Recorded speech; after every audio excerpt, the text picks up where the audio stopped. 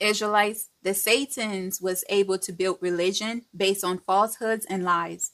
They created multiple doctrines of devils by misquoting the Messiah throughout the scriptures. If you take the time to analyze the scriptures with the Holy Spirit, you will see how the workers of iniquity misquoted the Messiah to create their doctrines. Through their false doctrines, that's how the Messiah became the Most High, the Father in the flesh. Israelites, we cannot serve two masters. Believing the Messiah is God in the flesh is having two masters. Only pagans serve multiple masters.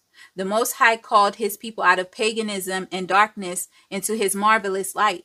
Don't bring the abominable practices and beliefs of the pagans you live among into the awakening. Allow the Most High to purge the doctrine of devils out of your mind and hearts. The Father can only sanctify you with his truth. His words is truth.